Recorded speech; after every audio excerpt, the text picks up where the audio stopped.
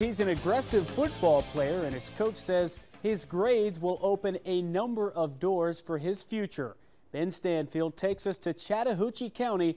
That's where we find this week's Kinetic Credit Union Scholar Athlete of the Week.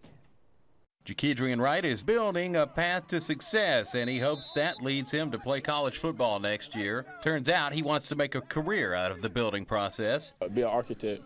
That's really going to be my thing. I go to college, that's what I'm going for. This senior has a 3.8 GPA. His coach loves the effort he shows on the field and in the classroom. Coach says he could definitely see Jakedrian taking his talents to the next level. Jakedrian is an awesome kid. He leads by example. He's one of our, senior captains. Makes straight A's. He's going to come in the weight room and give it his all. I mean, he's the ideal student athlete.